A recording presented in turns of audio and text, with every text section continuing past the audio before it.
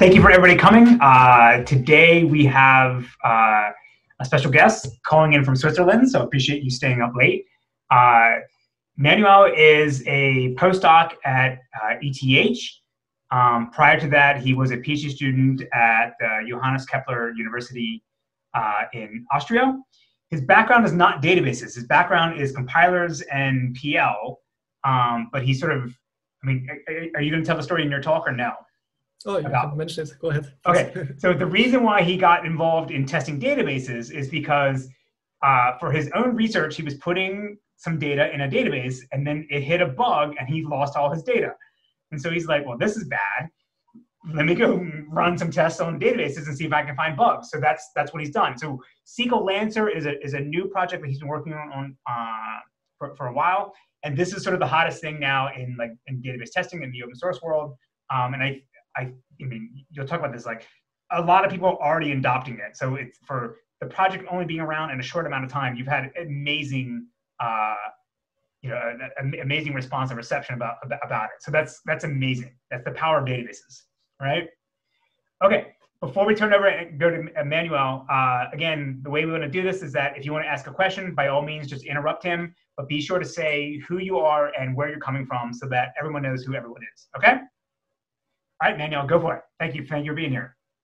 Okay, thank you, Andy. Also, thank you very much for this generous introduction. I'm really glad that you gave the opportunity that I can present the work today. So, as Andy said, I've been working on finding logic bugs in database management systems together with my advisor, John Su, here from ETH Zurich. So, in our work, we have been focusing on finding logic bugs, which immediately poses the first question, what are logic bugs? So let's assume that we have some query that we send to the database management system. Here you can see that in this example and also in future examples, I will use this phi symbol to denote a Boolean predicate. And let's assume that we have a database here with two records. For two, the predicate evaluates to true. Well, then we would expect that both these rows are fetched, but in the case of a logic bug, only one of them might be fetched.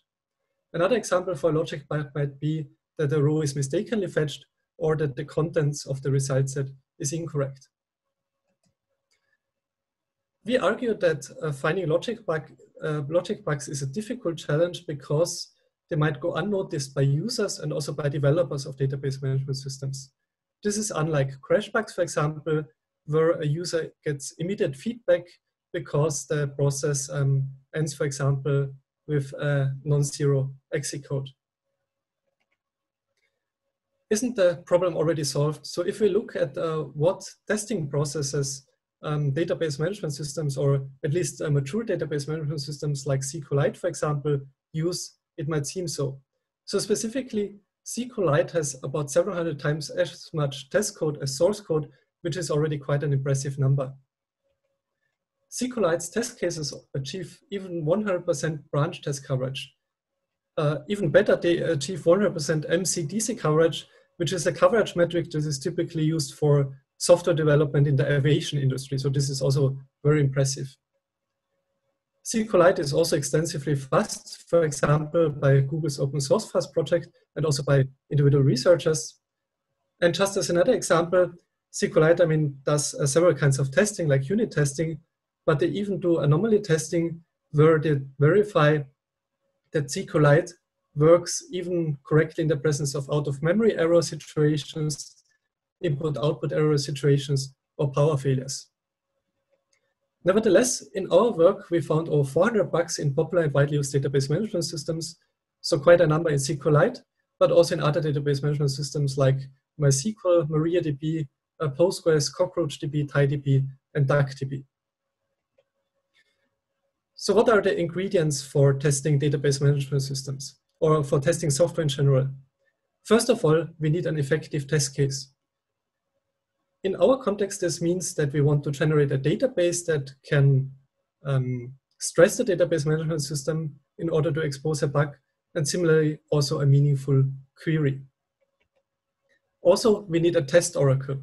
A test oracle validates the query's result and basically says if it's correct or not. Now, for the purposes of this talk, we assume that an automatically generated database and query are already given. We assume this because this is actually the easier part of the problem, and this has also already been well researched, and there are, for example, many random database or query generators. We focus on the second part of the talk, namely, we propose test oracles for finding logic bugs. So what is a test oracle? As I said, basically, given some input, it determines whether the system works as expected. And one test oracle would be to have a programmer who basically writes the specification, like writing down what the expected result of the unit test is. But here we are interested in automatic test oracles that can automatically do this. So what could we consider to achieve this? I mean, the first thing that you're probably all familiar with is fuzzing. So we could take a random query generator like SQLsmith, which is perhaps the most widely used one. And this query generator would send random queries to the database management system and hopefully expose a bug like a segmentation fault, where basically the test oracle is that the process exits with this error. Now, while SQLsmith and other random query generators have been very effective in finding crash bugs, unfortunately, we cannot use them to detect logic bugs because they simply cannot detect these cases. Now, one approach to detect logic bugs, which works at first sight, is to use differential testing, where basically we have a query generator that generates a SQL query that is then sent to multiple database management systems, for example, here, Postgres, MySQL, and SQL. And then we would get back 3 different result sets. And we could compare this in order to determine whether they are same or not. If they are same, then we didn't detect a bug, but if they differ, then at least one of the systems is affected by a bug. So this approach has first been proposed by Microsoft Research in around 2000. And the authors mentioned that differential testing has been very helpful for them. They could detect many bugs, but only for the small set of common SQL. This is also what we and actually also other people realized. So for example, Cockroach Labs, they published a blog post where they stated specifically that they cannot use Postgres as an oracle. So Postgres is the database management system whose SQL dialect is the closest to CockroachDB. Namely, the reason being that it has slightly different semantics, and it would be tricky to generate queries that execute identically on both these systems. Besides fuzzing and differential testing, also other approaches have been proposed. So in terms of logic testing, perhaps the most impactful one is the one by Kalak and others. So they had the idea that they can use solvers to tackle this problem, like SMT solvers. And they could find a number of injected bugs. They could also reproduce already known bugs, but they found only one new bug. And here we believe that SMT solvers might not have a high enough throughput to detect many bugs. As another example, there have been approaches proposed for performance testing. I guess a number of you heard the presentation last or 2 weeks ago on Apollo. And this approach is effective for testing for performance bugs, but it's unclear how logic bugs could be detected.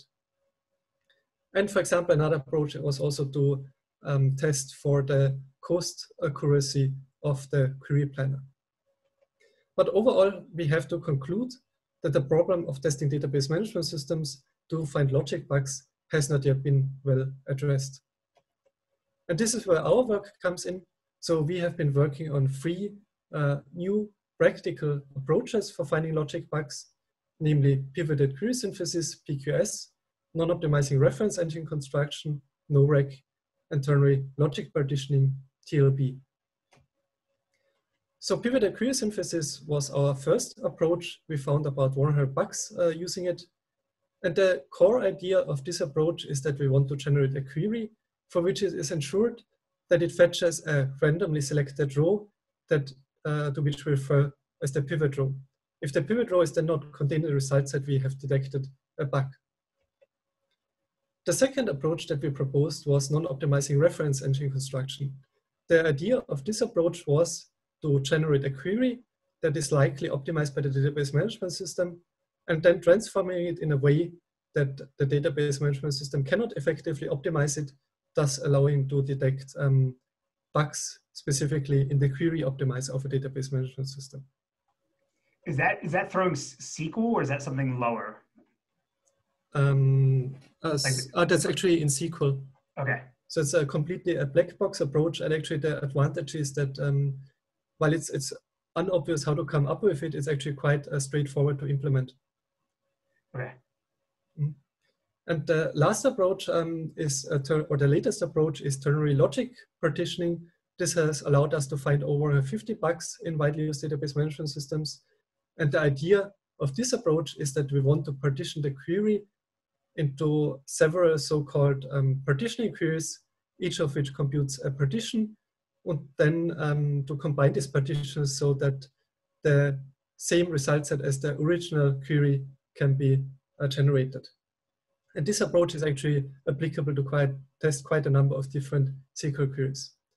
And since you just asked, Andy, so all three approaches, they work as black box approaches. They only work on the SQL level, which makes them general and widely applicable to test any kind of system that supports SQL. So I mean, maybe this is what SQLancer is. SQLancer is the combination of all three? Exactly, yes. Beautiful. Okay, keep going, sorry. No, thanks. Please go ahead whenever you have any questions. Yeah, so as just mentioned, SQLancer implements all three approaches. Maybe not all of them are as maintained, but we're actually currently working on improving the code quality and also the testing infrastructure of SQLancer. And since last Tuesday or so, it's actually available as open source software. So feel free to check it out and report any issues that you might find. Also, if any questions we also have a Slack channel and so on, Slack workspace. And with that, I want to continue by introducing one of the techniques that we have been working on, namely ternary logic partitioning.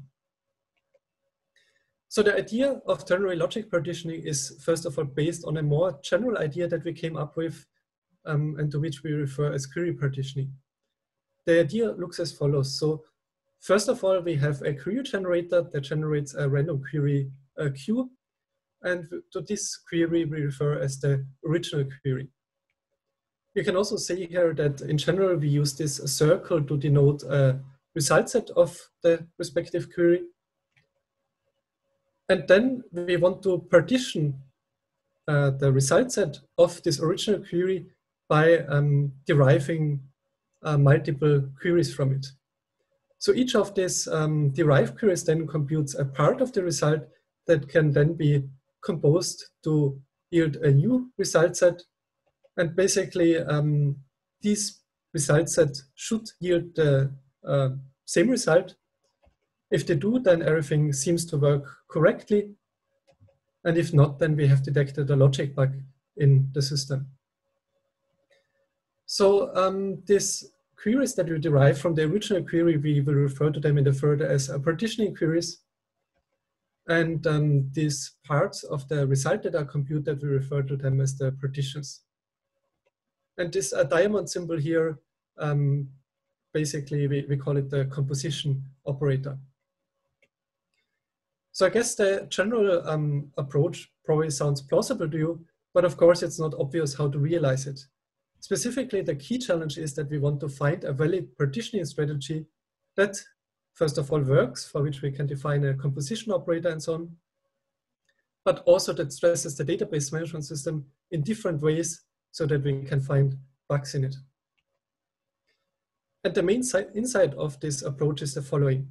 So let's consider that we have some given predicate, which is probably randomly generated, and any given row. Then exactly one of the following must hold. Either this predicate evaluates to true, either not, and this predicate evaluates to true, or this predicate is null evaluates to true. Basically meaning, since SQL is a ternary logic, either phi evaluates to true, to false, or to null. And we refer to these predicates, like based on this given phi here, as the ternary predicate variance. And the idea is the following. Now, let's assume that we have some given result set. Then we can use this idea by filtering out rows where the predicate holds, where it doesn't hold, and where it evaluates to null, to partition it into three parts. And that is the core insight of our approach. Now, this was perhaps maybe a little bit abstract, so I want to continue by demonstrating a bug that we found in MySQL. So you can see here that first we generated two tables. Both of them contain one row. So here we have a 0 value contained and here a -0. And you can see here that in this query we want to fetch all records where these two values evaluate to the same value. And while this predicate was expected to evaluate to true, unexpectedly it didn't, and MySQL failed to fetch this row. What was the data type for those columns? So that's a good question. I think for T1 it was float because we have -0. Yeah, okay, yeah. And I think for T0 it was int, but I'm not sure. It might also have been a float. Okay. But actually, so yeah, the underlying bug here was, I think, a bug in the hash join of MySQL. Interesting. Okay, cool. So now the question is, how did we derive this, that this is a bug based on TLB? So we did it in the following way. First, we generated a random query, which looks like this. So basically, just fetching the cross product of all values in T0 and T1. And this query is quite simple, right? So we wouldn't expect any, that MySQL processed this incorrectly, and indeed, MySQL fetched the correct result for it. And based on this query, we derived now the partitioning queries. So you can see here that we have the three ternary predicate variants here, namely ones where this evaluates to true, ones where it evaluates to false, and ones where it evaluates to null. And for this query, MySQL unexpectedly didn't fetch any rows, which is unexpected because we assumed that these two result sets would be the same. And this allowed us to detect this bug and basically reduce it to the version that I showed on the previous slide to conveniently report it then. So you automatically do that coalescing? Right? Exactly, yes. Oh, interesting, exactly. Cool. So basically we just randomly generate this query, and then there is a mechanic process that can derive this query from the original query. If you have time, I actually can show you at the end in a demo how this is implemented, because it only is implemented a couple of lines of code. So TLB and also some of the other approaches like NoRec that we proposed, they're quite easy to implement, especially since they only operate on the SQL level. Demo would be awesome. Go ahead. So I have a question. Sorry for interruption. So I'm wondering what kind of... Lin, say who you are. Yeah, I'm Lin. I'm a PhD student here, working with Andy on databases, right? So I'm wondering what kind of bugs would this cover? So clearly this would cover the bugs when you evaluate predicates. But for example, if the query is a aggregation query, right, you may have a bug in computing the average value or some mathematical like operation on a set of rows. Would this kind of bug also solve those? Would this approach also be able to discover those kind of bugs? Yeah, that's a very good question, and I will actually present still some examples for testing aggregate functions. So I would say we maybe like I will come back to this later if it's fine. Okay. Cool, thank you. But a very good question, thanks. Yeah, so how does this approach? Sorry, can I ask a quick question here? So my name is Qi. I'm a PhD student in Georgia Tech. So my question is, it sounds like this technique was basically trying to generating, because the left query and the right query are semantically equivalent, right? So they're expected to get the same result. Exactly. Yeah, but the I have been working on this like a testing database for a while, like a couple months. So my wondering was like, there are already many systems serve as a database optimizer, right? So basically, a database optimizer is trying to like transform a query that can executing faster, but it's a different query. So basically, have you ever tried like use a database optimizer trying to rewrite a query? So basically, you get like two different query and see if they can get like the different result to expose the bug. Yeah, so I think that's also a very good idea. It would be possible to do similar like optimizations like database management systems do, but we believe here that, or I believe here that this would involve more work because we would need to define these individual rules for all the operators to define basically the metamorphic relations. Yeah, but the thing here I was thinking about was because all these transformation rules actually have been implemented by the other systems, right? So from the testing perspective, we kind of get all these transformation rules for free. But these transformation rules are serving the purpose trying to optimize the execution for the for the SQL. So it might not be suitable for the testing purposes. But I'm just wondering, have you tried or like something like that? Yeah, thank you. No, I think that might be a good idea. But like one goal that we wanted to achieve is also that we wanted to have a system or an approach that works in general for all database management systems, and which we wouldn't need like to basically implement on for each query optimizer specifically to basically hook into the database management system.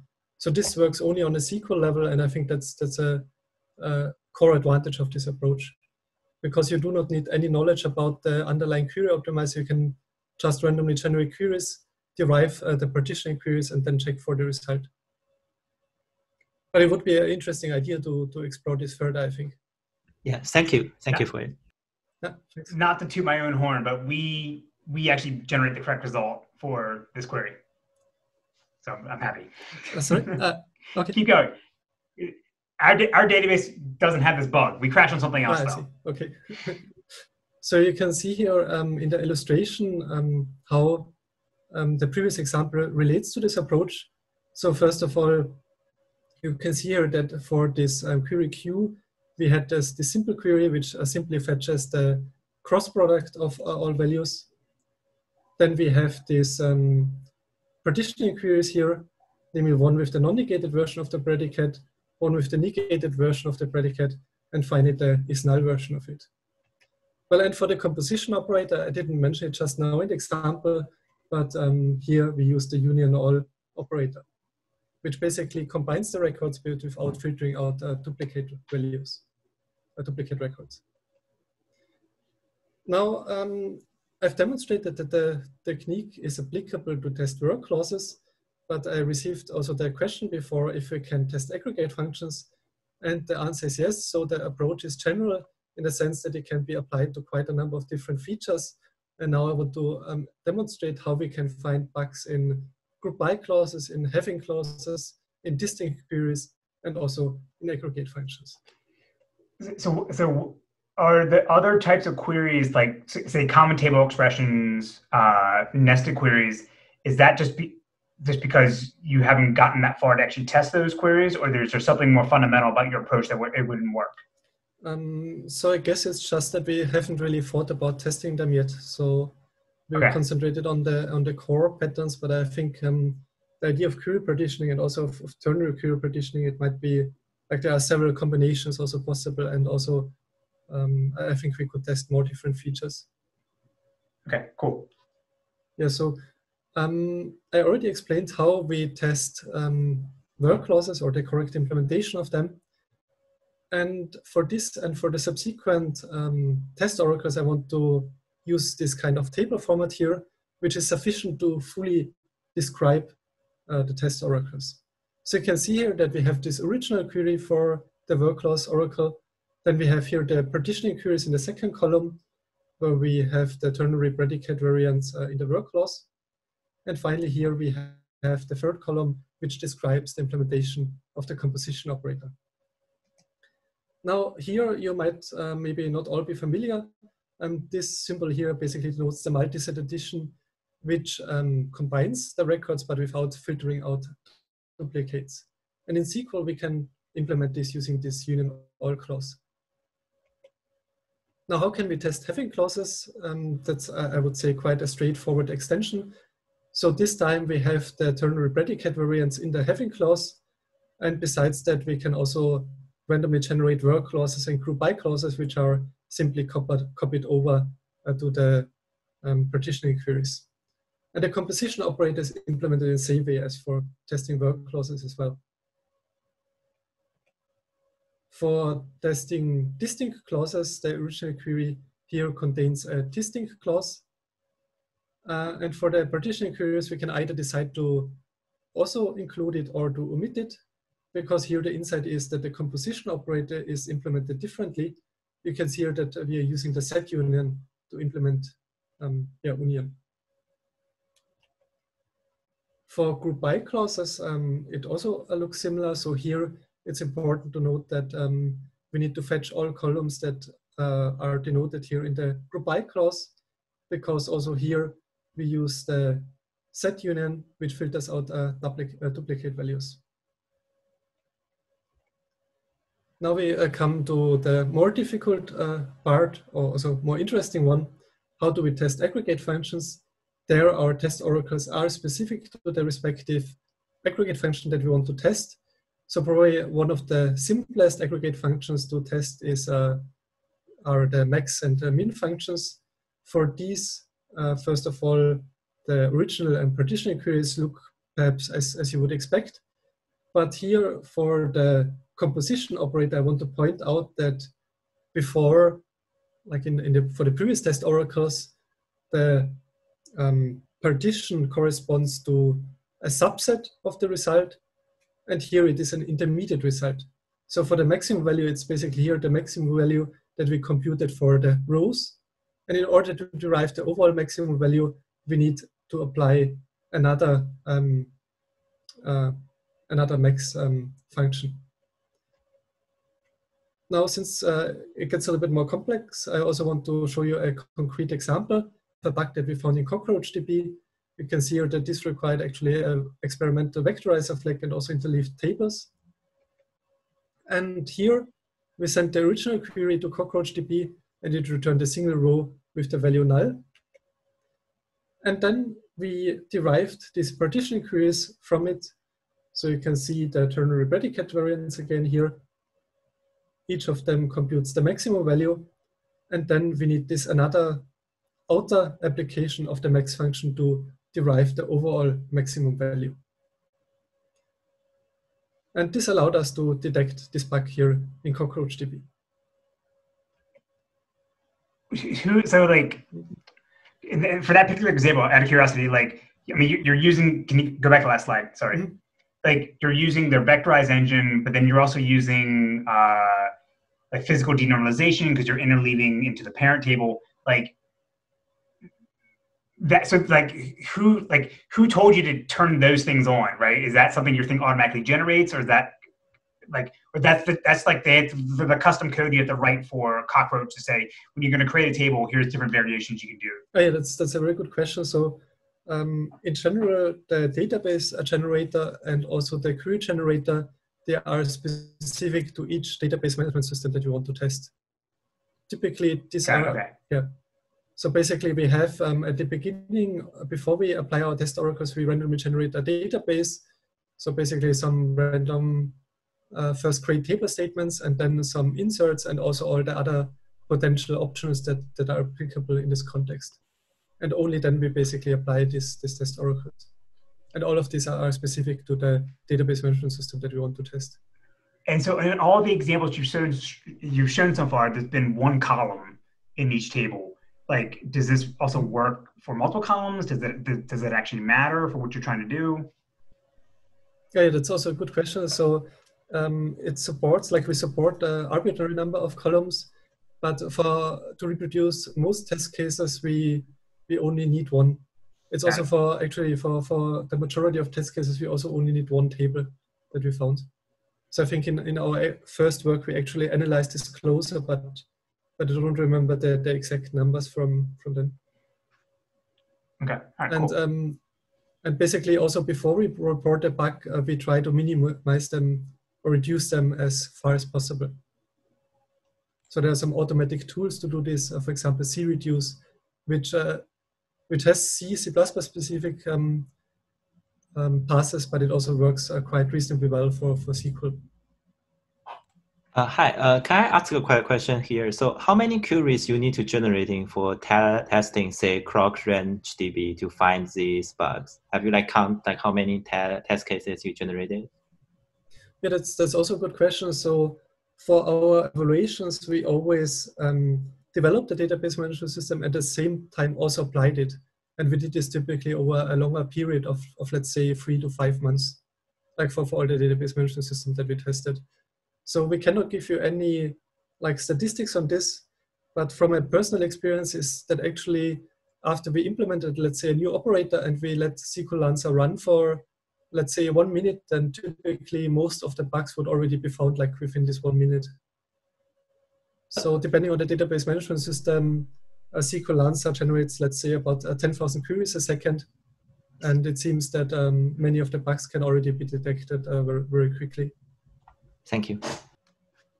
Thank you. So sorry, just a quick follow-up on the question on supporting different systems. So I wonder. So you just said that for different system, the system developer would provide a database generator and a query generator, right? Then I'm wondering, for the rules, do you have to re-implement all your rules for each system, or you can somehow reuse the same set of rules, but hook those rules, those implementations to different systems through some layer in between? That's a good question. I mean, I think that's more implementation detail, but right. Currently I think SQLancer is not implemented that clean. But actually, since I have here the source code, I might as well just shortly explain this or demonstrate it. Sure. So here's, for example, the implementation of the work clause oracle. You can see here that we have a common partitioning base, where here we generate, for example, a random select statement. So here you can see that we generate a random joins from clauses and so on. And here in the class again that implements the query partitioning oracle, where we basically first set the work clause with the non-negated version, the negated version, and the is null version, and then we get the result set. So it's actually quite reasonable to implement. It doesn't require too much effort. And maybe also very quickly, the core component for generating random queries is random expression generation. And also there we have quite a naive approach implemented. So we just select some of the applicable options, for example, some unary prefix operation and so on. And there we just select any of the applicable options, for example, not operator, plus, a minus, and so on. And then we, at the end, have a visitor that derives a string. So it's actually, I would say, reasonable from the terms of implementation effort. Right. But also I saw this said duckDB some prefix operators. That means that for another DB like CockroachDB, this thing would be re-implemented, right? Right, exactly. So I guess it would make sense to try to factor this out, but yeah, we haven't done this yet, and it's every database management system provides unique operators, unique options, and so on, which is why they are basically mostly separate. Right, definitely. Thanks. But it also means that how do I say this? This, I mean, I guess it's true in anything. The scope, it's not like the fuzzer, where the fuzzer just permutes some random stuff, and then eventually you'll find something. In your case, if I don't write the code to cover a part of the system, then your thing never explores it. Right, so you sort of want both. So you want the fuzzer plus this thing. or take the schema that the fuzzer generates and somehow extract out these different constructs of the operators. Or just, as you said, like have a common denominator, lowest common denominator of the SQL standard across multiple systems, and then build the custom stuff on top of it. Yeah. So can I have like one very quick question here? Sorry. So like sure. how did you randomly generating the data? So the data. Yeah. So basically, the insert statements, they are also randomly generated. So when you say like each second you're generating about like 10,000 queries, are these like queries for one instance of database, or for each query you kind of like have their own instance, or like what's the ratio here, like number of queries compared to number of instances you generated? Right, that's a good question. So what I was referring to is when we already have a database generated. So generating a database takes a little bit more time than generating the queries. So typically we provide heuristics where the user can select how many queries should be generated for each database management system. So typically I think we would generate around 10,000 queries for each database that is generated, or a little bit more maybe. Okay, so sorry for this, but like, so because I saw all these examples, it seems like you only need like a 1 or 2 or 3 or 0 tuples in your instance.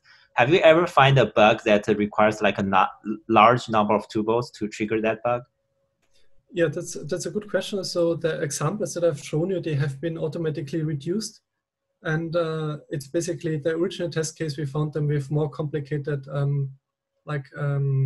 data and also more complicated queries. So they are basically reduced to the minimum to reproduce their respective bug. Thank you. So if time allows, actually, we will see later if I can show you a demo also to show how typical queries and data looks in SQLancer. All right, keep going. This is good. Okay, thanks. So the first aggregate function that I showed you how to test, namely max, was a so-called self-decomposable aggregate function. So I don't want to explain now the formal underpinnings of this, but I want to tell you that there is also another category of decomposable aggregate functions, and this is best explained on an example. So you can, basically the intuition here is that if you want to test, for example, the average aggregate function, then it's insufficient that we in the partition compute a single value. Rather, we need here to keep track of the sum and the count to then derive the overall average. And that's basically also allows testing decomposable aggregate functions, like by including tuples when computing the partitions. There's also another category of aggregate functions, namely non-decomposable ones. Group concat is one example which concatenates strings, and there actually the order is important. We didn't consider testing them because it would be more complicated, but also because we would expect that few optimizations are applicable to them due to the same reasons as we have difficulties testing them. I think that's only in MySQL too. That's on the SQL standard. Ah, that's possible, yeah, right, yeah. Right. Yeah, so overall we evaluated this approach in, I think, in 3 months of implementing and running our tool and reporting and reducing bugs. In this time, we have found close to 200 bugs, 123 of which have been fixed. We evaluated the approach on 6 database management systems. Actually, only 5 here are shown because for this latest approach, we actually didn't find any bug in Postgres. And you can also see here in SQLite, which we comprehensively tested before, we only found 4 new bugs. What I also want to stress here is that the total number of bugs that we found reflect our testing efforts and not how well the database management system is tested or what the quality of the database management system is. So at this point, I also want to give a shout out to the DuckDB and the SQLite developers which have been especially responsive and typically fixed our bugs even within 1 day of reporting them. So what test oracles did we use to find these bugs? Well, first of all, the where oracle found most of them. It's not only the simplest, but it seems also the most effective test oracle. And what I also shortly want to mention here is that in our evaluation, we found that this oracle has some overlap with one of the oracles that we had previously proposed. For the other functions, or for the other oracles, we found fewer bugs, but still a number of interesting ones. And here I also want to note that we implemented these oracles only for database management systems for which our bug finding efforts saturated using this ver test oracle. And these are the ones highlighted in red. Because we found that we often have problems filtering out duplicate bugs, and also that, for example, having test oracle can find a number of bugs that also the ver oracle can find, simply because it also generates ver clauses. Now I slowly want to start wrapping up. I want to mention that TLB is a metamorphic testing approach which has some implications. Namely, a metamorphic testing approach in this context means that we have a SQL query that we execute, and we get this result set. And based on these two components, we derive a new SQL query that functions as a test case, and also a test oracle that decides whether the test case executes as expected. Now, the fundamental limitation of metamorphic testing approaches is that they cannot establish a ground truth. So it might be that we cannot detect a number of bugs simply because the database management system is consistent, but still like buggy. Also, to shortly compare it with the other approaches that we proposed, so all three approaches that we have proposed so far can test ver clauses, but only TLB is applicable to comprehensively test other features such as aggregate functions. On the other hand, PQS, the first approach that we proposed, is the only one that can establish a ground truth, but this is also reflected in the implementation effort. So for PQS, the implementation effort is moderate, but here for TLB, as I also have demonstrated in the code, it's actually quite low, and no rec, it's even lower. So for PQS and no rec, it's the same thing like TLP, where I would have to write some custom Java code that generate the queries. Exactly, yes. So they're basically all based on the same table generator and also on the same query generator. It's basically then just configured to provide the test oracle that we define. Okay, so if I did what you did for DuckDB, or take the cockroach one, like just those two class files would be enough to run all three tests. So actually, it looks a little bit different for each oracle that we want to support. So okay, I mean, you don't have to show me now, but okay, yeah, sorry. I understand. Okay, cool. Keep going. Okay, sounds good. So I also want to shortly talk about the reception we have received so far.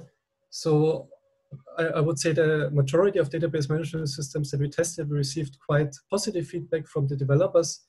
Especially the Cockroach DB folks have been very supportive and appreciative of our work.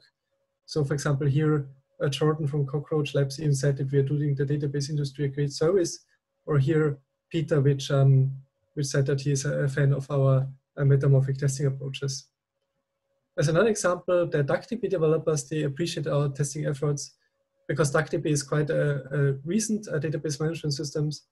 And Mark, who also presented, I think, a couple of weeks ago, told us that he appreciates the work because otherwise users would basically have a not as good as experience, and also since we can provide more compact test cases to reduce the issues.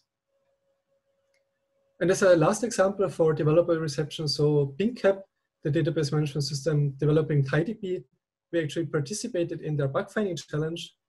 And in this bug finding challenge, 22 of the bugs that we reported were classified as P1 bugs, so the second highest severity level, and 6 as P2, which demonstrates that our bug finding approach can find many severe bugs.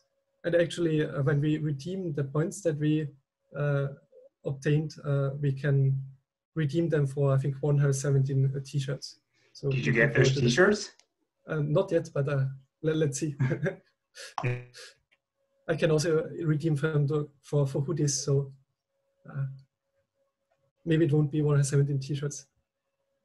Then as Andy mentioned during the introduction, industry has started to adopt our approaches. So we have been contacted by quite a number of companies, organizations, and developers that already started implementing the approaches or which were interested in implementing them. And of those, PingCap already open sourced their tool, which is called Go SQLancer, and they support all free approaches in their system. Now, last, I also want to talk about bug importance. So, of course, we found bugs of different severity levels, so also many not so severe bugs, but also many severe bugs. But I want to argue that even the less severe bugs matter. And for this, I have a concrete anecdote that I want to tell, namely, a user of SQLite reported this following test case on the SQLite mailing list, stating that this query here computed the incorrect result. And another user confronted the original bug reporter, saying that you cannot do this workflows in production code. I mean, you can see it's quite convoluted. And the user defended themselves, stating that the query was generated by some middleware, so automatically derived, not user specified. And we actually found the same underlying bug. We reported it to the SQLite developers. They quickly fixed it. So at the time when the user reported this bug, it was actually already fixed on the latest development version. And I believe that this shows that even bugs that might be considered as obscure, they might affect some users, especially when queries are generated by some code generators. I guess I'm already over time, or? Yeah, 5 minutes for a demo. 5 minutes for a demo, okay. Go for it. Okay, sounds good. So basically I'm going now to the SQLite, to the SQLancer homepage. I'm cloning the repository. It should take 1 second. Building should be quite trivial. We only see the PowerPoint. Oh, you only see the PowerPoint. I'm just stopping the share and can you see it now? Yes. Ah, great. Let me make it bigger. So we're now in the directory of SQLancer. What we only need to do now is we use Maven to build the project, which should only take also a couple of seconds here. You can see that all the test cases execute correctly because we don't have any at the moment, but hopefully soon. And then basically we already have this jar here that is generated. And then we can directly launch it using Java. And if we use SQLancer without any option, it will first print all the supported database management systems. So here, for example, DuckDB, and also the different options that are supported. And then basically we can select that we want to test DuckDB. And now every 5 seconds or so, some progress information should be output, namely how many queries that we generate and also how many databases. What we can now also do, that's saying that 50% of the queries are failing. Successful statements 50. It says successful statements 50%. So that means. Oh yeah. 50, yes. Okay. So basically, we have a very naive database and query generation process. So most of the statements fail or half, as shown here. What we can now also quickly look at is the logs that SQLancer produces.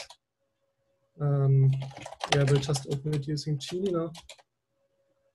And basically what we can see here is that first some tables are generated, then some random actions are selected. So here you can see a couple of insert statements, actually quite a number of insert statements. And if we go a little bit farther below, you can see the queries that are generated. So here's the original query, actually quite similar to the MySQL example that demonstrated. And then the partitioning queries here, where we have the free ternary predicate variants.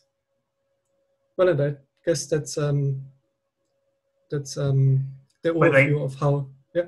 But how do I know which one failed? Like you have your log file has whatever, Oh yeah, so now none of them failed because we cannot find any more bugs on the latest version of DuckDB.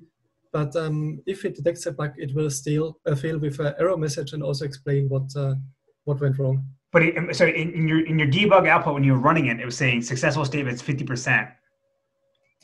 So that's basically, it sends a query to the database management system, but it might be semantically incorrect.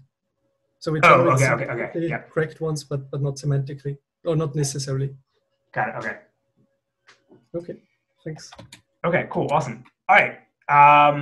So again, we're virtual, so we can't applause, but I'll applause for everyone else. We have just 2 minutes left. Does anybody have any questions for Manuel? Again, just unmute yourself and say who you are and would ask your question. Hi, I'm Stephen Frost. Hopefully you guys can hear me. I'm with Crunchy Data, as I think you mentioned earlier. Sorry, I was in the middle of something else when you asked. But I would be curious if you, Manuel, have looked at either SQL Smith or if maybe you've looked at Jepsen. Those are two different tools that get used pretty heavily to test out Postgres.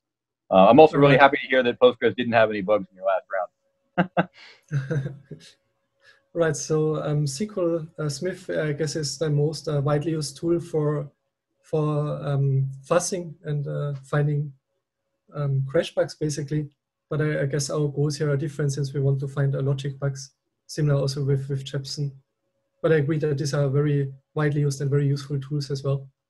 Well, Jepsen's interesting because it's actually, like, there are things you can do in terms of serializability of transactions and ensuring that the database performs properly. So I wouldn't agree that it's necessarily just a fuzzer. It does go after some issues like that, which I'd be interested to hear if you've thought about how to do that. SQL Smith is a fuzzer. Jepsen is more targeted, but like Jepsen is harder to set up. Actually, Stephen, have you guys tried the new one, Ellie? Don't think I've played with Ellie. Well, actually, I think. Hang on. I'm trying to remember if that was one of the ones that was mentioned here because we were. Yes. So Jepsen/Ellie. It's actually something that one of my coworkers, Peter Gagan, was just working through with a Kyle Kinsbury, working with Jepsen/Ellie to work through a serializable isolation issue in Postgres. Yes. I'd love to see that run against other database platforms. Yes. Okay. All right. Cool. Awesome. Thank you. Panos, I think or Roger, you have a question? I will say this is Panos Chrysanthis, University of Pittsburgh. Great presentation, very interesting tool. Absolutely. Actually, I was triggered more by one statement that you said about the other method when you compare three different databases of their output, and then you said possibly this tool will not work because of semantic inconsistency in the language. Have you thought about using your tool, in fact, to recognize such inconsistencies and compare the correctness, quote unquote, in semantics of the different languages, SQL languages, flavors? I think it would be interesting, but the thing is also that database management systems deliberately implement inconsistent semantics. So it's not that every database management system wants to closely follow the SQL specification. And also not everything is specified in SQL standards. So I think even creating indexes and so on, it's not part of the specification if I'm not incorrect. So I guess it would be, or did I misunderstand your question? Yeah, partially yes, but I was curious whether actually it's a good starting point to use that. So everybody says, like JDBC says that they offers you some common language so that you can collect and interoperate a lot of backend databases. How can you actually truly recognize that when you are interoperating, you get the exact correct semantics? Or what will be the least common denominator? That will be interesting to see, using these methods. It's just a thought that occurred to me when you are talking. It's a suggestion rather than that's very interesting. Whatever. That's very interesting. So basically, to extract the common core between all the SQL dialects. But that that might be ANSI 92 or so. I guess that's some minimal one, but it would be interesting to actually check if all of the database management system at least support this SQL dialect. That's correct. Where did they divert it at some point in 90? So that will be interesting to see. Okay. Right. Raju, you have a quick question? Yeah, I wanted to know, like, if we want to. Who you are, where are you coming from? Oh, sorry. I'm Raju. I'm from Couchbase. So, I'm interested in trying to find out how we can use this tool for our NoSQL. So, and that's the main thing that I'm interested in. So, is there any next steps that you can suggest? So we already used it for one time series based database management system and also found bugs using it. I guess it would be very interesting to also investigate whether we can find bugs in document-oriented database management systems like MongoDB also. I think that would be a next interesting step. But I guess at the moment, we will still stick to dive a little bit deeper into relational database management systems. Okay. But thanks for the suggestion. So you when you said document databases, you said MongoDB. He's from Couchbase, so that's. Sorry, I didn't hear at the beginning. Yeah, okay. Okay. Also All CouchDB. Yeah. Couchbase. Sorry. Okay, guys. This has been awesome. This is again. This is a super exciting topic, and I'm glad to see that everyone is recognizing what your tool is capable of doing. So I'm excited to see how this grows and gets wider adoption. So again, thank you for Manuel for staying up late with us. I realize it's 11:30 for you at night. We really appreciate this.